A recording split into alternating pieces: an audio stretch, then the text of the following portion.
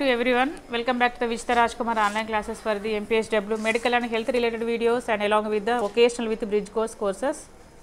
Today I am going to discuss the subject of the physical sciences 2 for the second year students in the subject of the chemistry. Okay, so last class we discuss చేసుకున్నాం ఇప్పటి వరకు. So మనము physics introduction తర్వాత definitions, syllabus, weightage of the marks in the physics మనం discuss చేసుకున్నాం. ఓకేనా. So today I'm going to discuss the subject of the chemistry. So chemistry 2 అంటే for the bridge courses second year స్టూడెంట్స్కి మాత్రమే. ఓకేనా.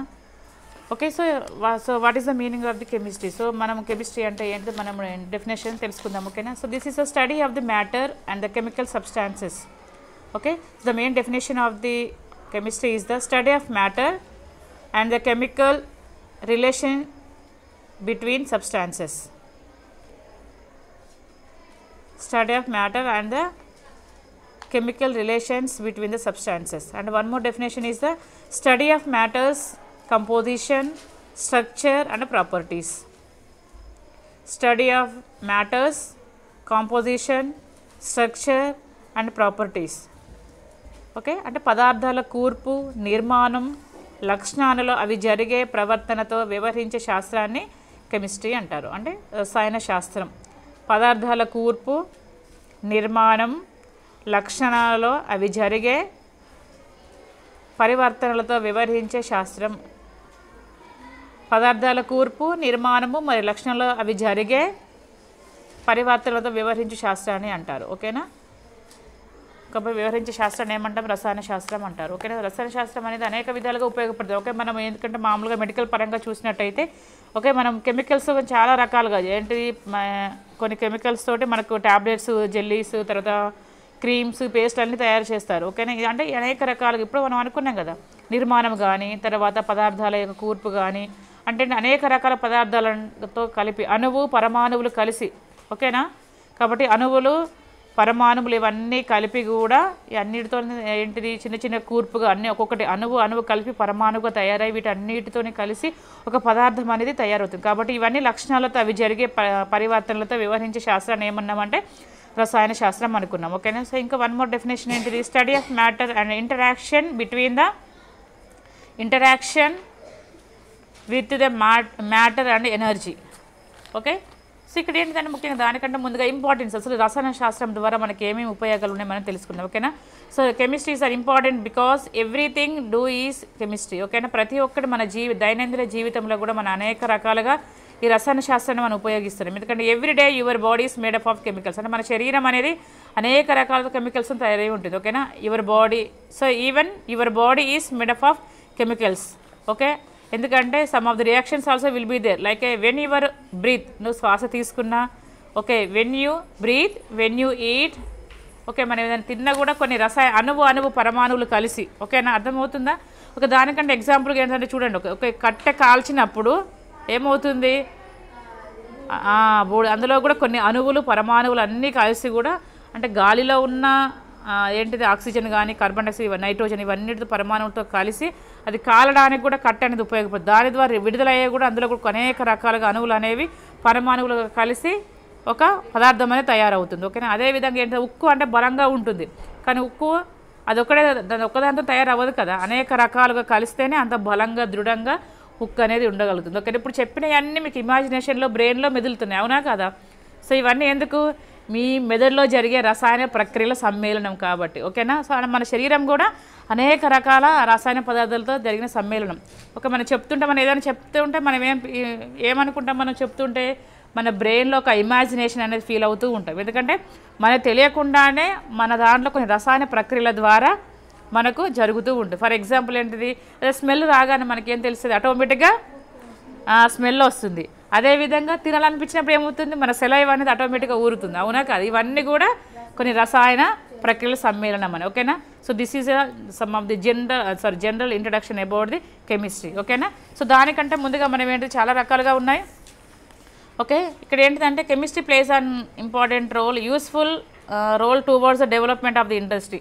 So industry పరంగా కూడా growth and development of the industry పరంగా చూసినట్టయితే glass factory, cement factory, plastics company, paper company, textiles, leather, pharmacy companies ఇవన్నిట్లో కూడా ప్రధాన పాత్ర వహించేది ఏంటిది? రసాయన శాస్త్రమే. అర్థమవుతుంది. ఎందుకంటే మనము సపరేట్గా బైపీసీ వాళ్ళకంటే 100 మార్క్స్ సపరేట్ ప్రాక్టికల్స్కి తర్వాత థియరీకి ఎక్కువ మార్క్స్ అనేది ఉంటుంది. కానీ మన బ్రిడ్జ్ కోర్స్కి అనేది ఫస్ట్ మీకు ఐడియా రావాలి. ఐడియా రావడం కోసం ఇవన్నీ చెప్తున్నా. అర్థమవుతుందా అసలు కెమిస్ట్రీ అంటే ఏంటిదని? ఓకే, ఎందుకంటే మనము 25 మార్క్స్కి మనం అటెంప్ట్ చేస్తున్నాం కెమిస్ట్రీ అనేది. అందులో మనము 25 మార్క్స్ పేపర్ అనేది 40 మార్క్స్ సెట్ అయి ఉంటుంది. కానీ మనము రాయాల్సింది 25 మార్క్స్కి. ఆ 25 మార్క్స్లో కూడా మనకి ఎన్ని వస్తే పాస్? 8 మార్క్స్ వస్తే పాస్. కాబట్టి అసలు కెమిస్ట్రీ అంటే ఏంటిది, మనకి ఏ విధంగా ఉపయోగపడుతుంది, అందులో ఏమేమి బ్రాంచెస్ ఉన్నాయి, చాలా ఆర్గానిక్ కెమిస్ట్రీ, ఓకే తెలుసా, చాలా రకాల autonomic chemistry, organic chemistry, so చాలా రకాలుగా కెమిస్ట్రీలో కూడా ఫార్మస్యూటిక్స్ ఇవన్నీ చాలా బ్రాంచెస్ అనేవి కూడా ఉంటాయి. ఓకేనా, ఏంటంటే ఏంటిది ఫార్మసీ డిప్లొమా అంటే మామూలుగా ఇప్పుడు ల్యాబ్ ఏంటిది ఫార్మా అంటే మనం ఫార్మసీలో పనిచేస్తారు కదా, ఫార్మసీ వాళ్ళు పనిచేసిన కూడా వాళ్ళకి ఇంకా ఎక్కువ ఐడియా ఉంటుంది. సో కెమిస్ట్రీ పాస్ అవ్వడమే కాకుండా కెమిస్ట్రీ వాళ్ళతో ఈక్వల్గా ఫార్మసీ చేసిన వాళ్ళకు కూడా అంతా ఈక్వల్ ఆపర్చునిటీస్ అనేవి ఉంటాయి. ల్యాబ్లో పనిచేసుకోవచ్చు, ఇండస్ట్రీలో పనిచేసుకోవచ్చు, పెద్ద కంపెనీలో కూడా పనిచేసే ఫెసిలిటీస్ కూడా ఉంటాయి. అదేవిధంగా శాస్త్రవేత్తలుగా, సైంటిస్టులుగా, టీచర్స్గా, గెస్ట్ ఫ్యాకల్టీగా అనేక రంగాల్లో కూడా జాబ్ చేసుకునే ఫెసిలిటీస్ అనేవి వీళ్ళది ఈ డిపార్ట్మెంట్లో ఉంటుంది. ఓకేనా, so let's we are moving on to the syllabus and weightage of the chemistry. Okay, the syllabus is divided in to the 11 units. ఓకేనా, ఎన్ని యూనిట్స్గా డివైడ్ చేయడం అనేది జరిగింది? 11 యూనిట్సా? ఇక్కడ ఎన్ని యూనిట్స్కి ఇచ్చారు మరి? 13 అన్నారు మరి, చూద్దాం. ఓకే, 13 యూనిట్స్ అంటే 1 by 1 we will see. Okay, కాబట్టి ఫస్ట్ వన్ ఇదంటే చూద్దాం మనం. సో సాలిడ్ వేస్ట్, మీరు ఏది ఏమైనా so according to syllabus only. So ఇది ఏంటిది చూడండి, ఇక్కడ మీ టేబుల్లో చూసినట్టయితే ఇది అకార్డింగ్ టు ఇంటర్ సిలబస్. ఇక్కడ పైన చూడండి ఒకసారి, Telangana state board of intermediate education Hyderabad vocational bridge course. కాబట్టి నేను ఓన్గా ప్రిపేర్ చేసినది అయితే కాదు, ఇది నెట్ నుంచి డౌన్లోడ్ చేసి మీకోసం ఇచ్చాను. కాబట్టి ఇందులో మీరు అంతగా నేను క్రియేట్ చేస్తే కొంచెం డౌట్ఫుల్గా ఉండదు. కాబట్టి నేనేం క్రియేట్ చేయలేదు, నెట్ నుంచి డౌన్లోడ్ చేసుకొని మీకోసమని ప్రిపేర్ చేశాను. కాబట్టి మీకు ఇలాంటి డౌట్స్ అనేవి ఏమీ లేవు. టెక్స్ట్ బుక్ ప్రకారంగా లేదా ఏదన్నా మనము పేపర్లో అయితే మీకు ప్రాబ్లం అనిపించేది, నాకు డౌట్గా అనిపించేది. కాబట్టి అందులో మీరు డౌట్ పడాల్సిన అవసరం ఏమీ లేదు, according to syllabus వైజ్గానే. So this is one more kind information. This is also like suitable for the Andhra Pradesh వాళ్ళకి, తెలంగాణ వాళ్ళకి సేమ్ క్వశ్చన్ పేపరే ఉంటుంది. మోడల్ కూడా ఇలానే ఉంటుంది. చాలామంది నేను క్వశ్చన్స్ అడిగారు మేడం, ఏపీకి తెలంగాణకు సేమ్ క్వశ్చన్ పేపరా మేడం అన్నారు. కాబట్టి రీసెంట్గానే మన బైఫర్కేషన్ అయిపోయింది తెలంగాణ నుంచి ఏపీకి. కాబట్టి అందులో క్వశ్చన్ పేపర్లో అలాంటి ఏమీ చేంజ్ చేసేది అనేవి ఏమీ లేవు. ఓకేనా, సో చూద్దాం మనం ఏమేమి ఇక్కడ. నెంబర్ ఆఫ్ పీరియడ్స్ అనేది టీచర్స్కి సంబంధించినవి. టీచర్ అనేవారు ఈ యూనిట్ని ఎన్ని అవర్స్లో ఎన్ని క్లాసెస్ తీసుకొని ఫినిష్ చేయాలనేది అది టీచర్ సంబంధించింది, మీకు అవసరం లేదు. మీకు అవసరం ఉన్నది ఏంటిది? వెయిటేజ్ ఆఫ్ యూనిట్, అంటే ఏ యూనిట్లో ఎన్నెన్ని మార్క్స్ వస్తాయి మాత్రం మీకు అవసరం. కాబట్టి అవి చూసుకుంటే మీకు సరిపోతుంది. ఓకేనా, సరే చూద్దాం. ఓకే, సాలిడ్ స్టేట్ అంటే ఘనస్థితి అంటారు. ఓకేనా, సాలిడ్ స్టేట్ అంటే ఏమనుకున్నాం మనము? ఘనస్థితి. అందులో ఏంటిది చెప్పారా? Column, serial number, name of the unit, తర్వాత వెయిటేజ్లో 2 కాలమ్స్ మళ్ళీ. Okay, very short answers. Okay, if will see the solid state అంటే ఏమనుకున్నాం? ఘనస్థితి. ఓకే, ఇందులో ఏంటంటే 2 మార్క్స్ క్వశ్చన్స్, అంటే వెరీ షార్ట్ ఆన్సర్స్ క్వశ్చన్స్. కాబట్టి 1+1 అని రాసుకోండి. అంటే 1 మార్క్ క్వశ్చన్స్ ఎన్ని వస్తాయి? 2 వస్తాయి. 1 మార్క్ క్వశ్చన్స్ ఎన్ని? 2 వస్తాయి. కాబట్టి 1+1 2, అంటే వెరీ షార్ట్ ఆన్సర్స్ క్వశ్చన్స్ దగ్గర 2 అని ఎంటర్ చేసుకోండి. Next coming to the second unit, solutions అంటే ద్రావణాలు. ఓకేనా, ద్రావణాలు అనుకున్నాం. కాబట్టి ఇంత 4 మార్క్స్ వస్తాయమ్మా ఈ యూనిట్ నుండి. 4 మార్క్స్ అంటే ఏంటిది? Short answers. ఓకేనా, next third unit electro chemistry and chemical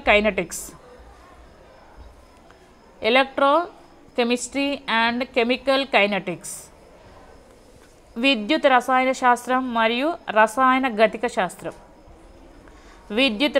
రసాయన గతిక శాస్త్రం 4 మార్క్స్ మా. షార్ట్ ఆన్సర్స్ ఎన్ని? 1 ఉంటుంది. కాబట్టి 1 క్వశ్చన్ క్యారీస్ ఏమనుకున్నాం మనం? 4 మార్క్స్ అనుకున్నాం. కాబట్టి 4 మార్క్స్. ఒక క్వశ్చన్ వస్తుంది అంతే. షార్ట్ ఆన్సర్స్ క్వశ్చన్ ఎన్ని వస్తాయి? 1. వెరీ షార్ట్ అంటే 1 మార్క్, షార్ట్ అంటే 4 మార్క్స్. ఓకేనా, next coming to the fourth unit, surface chemistry, ఉపరితల రసాయన శాస్త్రం.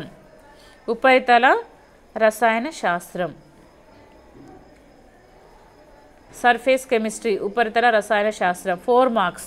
అంటే షార్ట్ ఆన్సర్స్ క్వశ్చన్స్ ఎన్ని? 3 కాదు, 1. 3 ఎట్లా అవుతాయి మళ్ళీ? షార్ట్ ఆన్సర్ అంటే 4 మార్కులు అయ్యి, వెరీ షార్ట్ అంటే 1 మార్క్కి, 4 అంటే షార్ట్ ఆన్సర్ ఒకటే అని అర్థం, మళ్ళీ కన్ఫ్యూజన్ ఉండద్దు. ఓకే, సర్ఫేస్ కెమిస్ట్రీలో 4 మార్క్స్ అంటే 1 మార్క్ 1 అన్న క్వశ్చన్ అన్నట్టు, 4 marks question. Next 5th question, general principles of general, ఒక్క నిమిషం. ఓకే, జనరల్ ప్రిన్సిపల్స్ ఆఫ్ మెటల్జీ అంట. ఒక్క నిమిషం స్పెల్లింగ్ చూద్దాం. METAL మెటల్జీ అంట.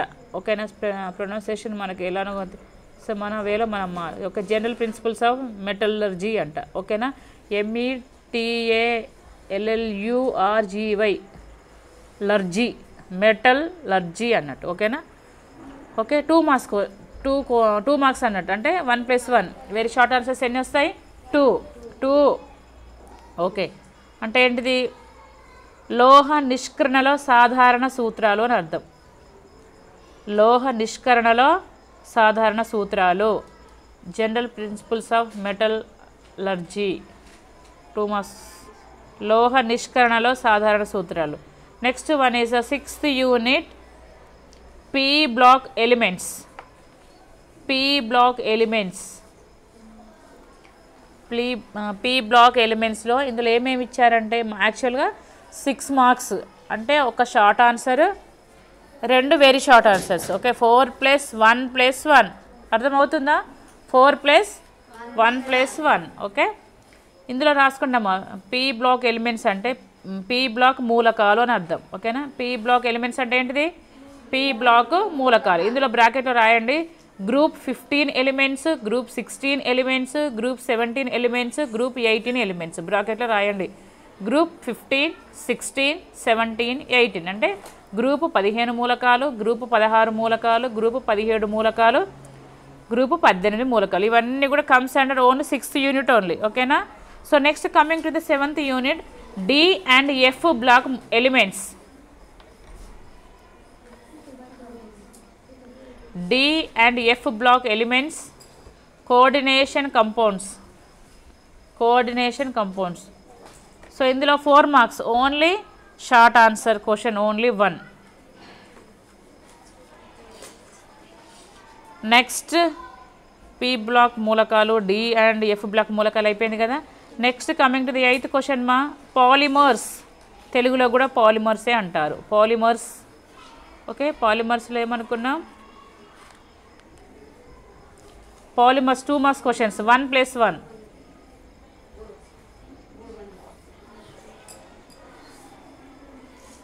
Okay, polymers.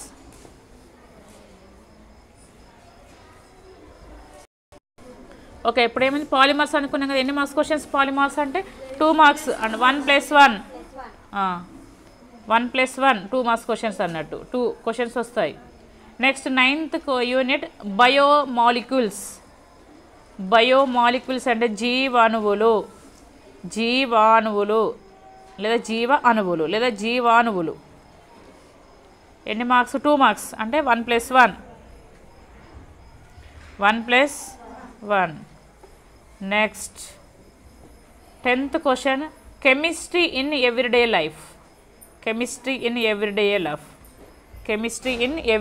లైఫ్. నిత్య జీవితంలో రసాయన శాస్త్రం, దాని యొక్క ప్రాముఖ్యత అని. నిత్య జీవితంలో రసాయన శాస్త్రం ఎన్ని మార్క్స్ వస్తాయి? 2 మార్క్స్, 1 + 1, 1 + 1. వెరీ షార్ట్ ఆన్సర్స్ ఎన్ని? 2. Next 11th unit, alkalines and హాలోరేన్స్ అంట. సారీ, ఆల్కలైన్స్ కాదమ్మా, హాలోకేన్స్, HALOAKANES, హాలోకేన్స్,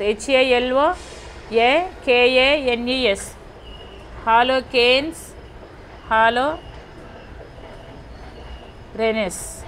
ఓకే, 2 మార్క్స్, 1 + 1 అంటే కర్బన రసాయన శాస్త్రం. ఒక్క నిమిషం. ఓకేనా. ఇప్పుడు మనం ఏమనుకున్నాం, 9th యూనిట్ అనుకున్నాం, 9th కాదు సారీ, ఎన్నో యూనిట్ 11.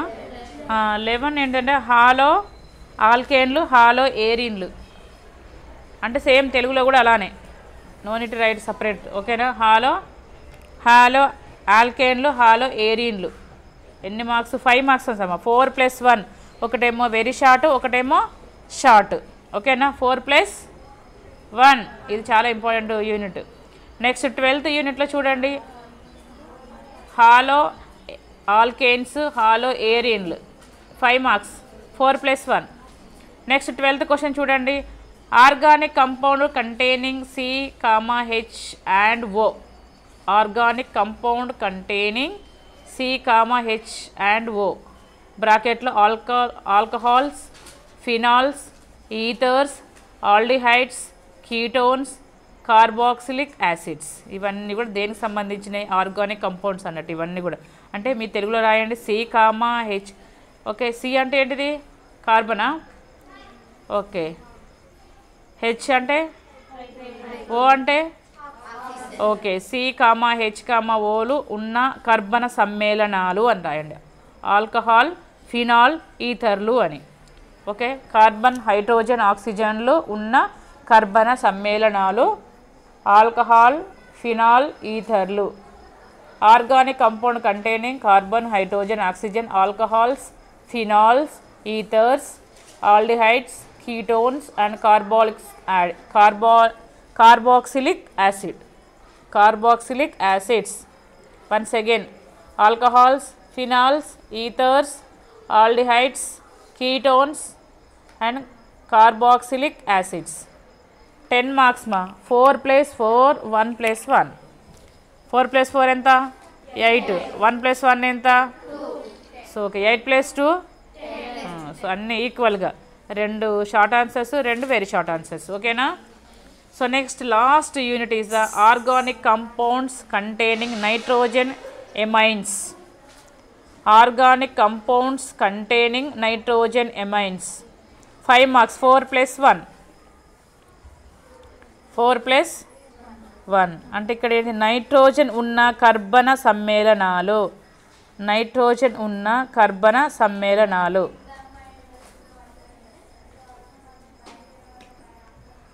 మీరు ఇంతకుముందు 12th క్వశ్చన్ రాశారు కదమ్మా, ఇదేంటిది? కార్బన్, హైడ్రోజన్, ఆక్సిజన్ ఉన్న కర్బన సమ్మేళనాలని. ఆల్కహైల్, తర్వాత ఫినాల్, ఈథర్లు ఇవి కూడా మెన్షన్ చేయండి. ఆల్డిహైడ్స్, కీటోన్స్, కార్బాలిక్ ఆమ్లాలు ఇవి కూడా మెన్షన్ చేయండి తెలుగు స్టూడెంట్స్. ఆల్డిహైడ్స్ కూడా మెన్షన్ చేయండి పక్కన continuation. Alcohol, phenol, ether, aldehydes, ketones, కార్బాలిక్ ఆమ్లాలు. ఓకేనా. Organic compounds containing nitrogen and amines. Amines are ఎమీన్స్. Nitrogen ఉన్న కర్బన సమ్మేళనాలు, తెలుగులో ఎమీన్స్. It's clear to everyone. ఓకేనా. Any doubts?